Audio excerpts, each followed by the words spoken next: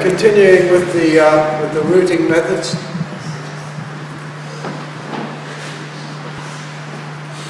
These are, for those of you who weren't here or something, Yang Chan invented root methods. So forgive me if I'm laughing, I'm an Aussie, and it means something totally different to me than it does to all of you. So I'm teaching you all routing methods, you see. Great. You should know all that already, guys and girls, you know.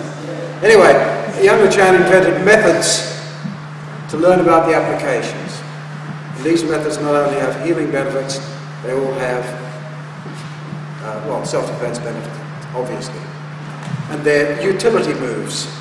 It's not to say you're going to use this method for lift hands every time, you know. It'll give you a number of different ways to use lift hands. And it's just a much easier way to get it into your mind to learn about the applications rather than saying, oh, single whip is for this, and then it's for this, you see. It just gives you a little form, and they're brief forms, they're not very difficult to learn. And it just gives you something extra to do. And each of the forms works upon the meridians, that posture. So, say for instance, we're doing grasping swallow's tail as we did the last time I taught this. That'll work upon the colon, for instance. Sit back ready, works upon the lungs and so on. And it works its way through the whole form in that way. That's not the important thing. The important thing is simply learning how to do the forms. And needless to say, so I won't say it. Okay.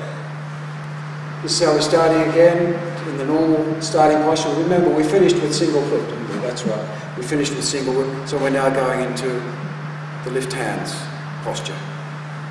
So we don't actually start at single whip, but someone said, can you join them all together? Yes, you can join them together if you wish. It's going to make a very long form, and it would be interesting to put it together, to try and put them all together once you get through the whole lot. So you could start from single whip if you wish, but there's the normal starting spot, the starting point. We're going to do the lift hands posture from here.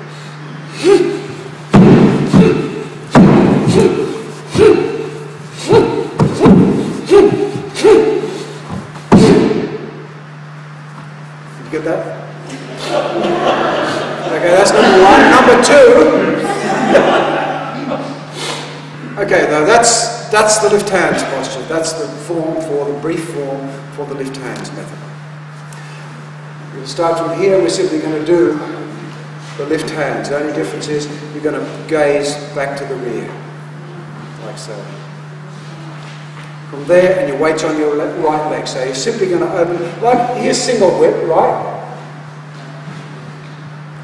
There's the lifting hands method. Like that. In the form, in the Yang Chan's form, we go like this. So from this posture here, we're simply going.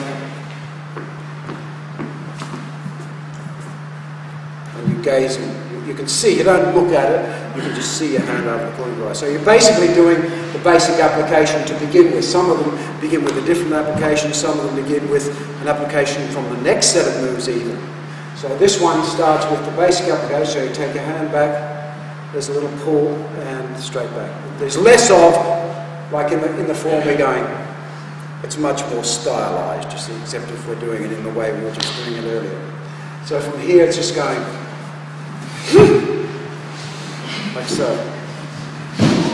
Then you're going to do the old plum blossoms. This hand's going to turn over and grab that wrist that you just poked him in the eye. You poke him in the eye, I'll show you the application in a minute. It's going to grab on his wrist here, you're going to do the old plum blossom.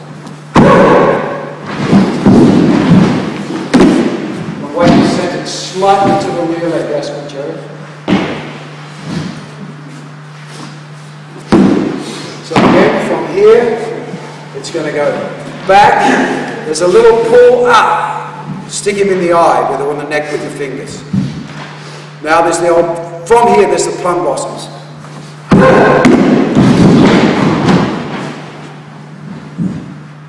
Okay, I'll give you the next move.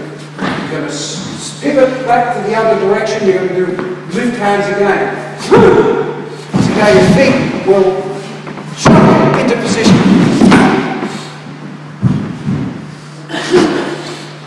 Let's start off again, then I'll show you the application. So from here, I'll do it slowly this time. 1, grab, strike. Plum blossoms, grab his wrist as you plum blossom. Do a swivel and see how you, again, it's the wrists, alright? So up like that, and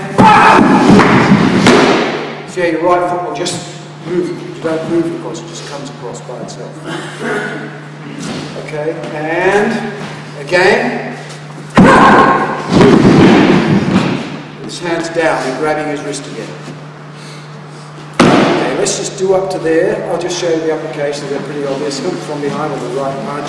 You maybe finish single whip, the same, bang, wah! There you go for that one. You're maybe going to hit you again with his hand. Someone's coming from the other side, I'm going to take care of business over here just to make sure, so I'll cross his, on his stomach 9 point. Stand to the other side, the right hand back there, and into his neck. And of course, can anyone tell me what the next move is going to be?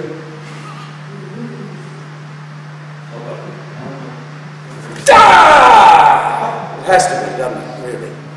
And that's why we're going there, but that is your next move. Okay, so I'll just go through it once again slowly. So I'll start from the correct position.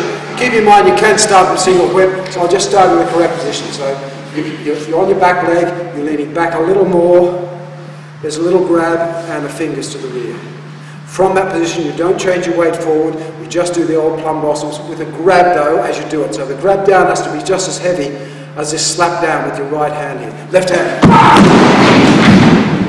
Now you're going to hit him across the stomach 9 point, as well as blocking that attack.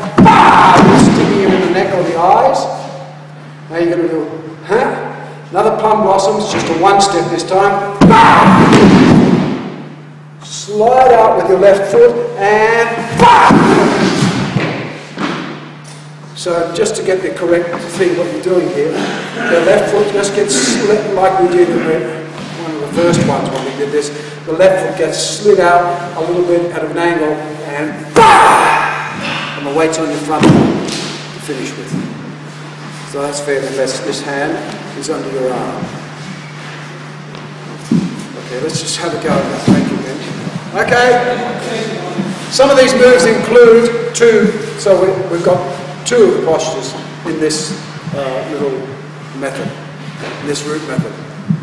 So we're also going, so in the form, what do we do? I come here and then come here, don't we? So that's what we're going to incorporate into this now.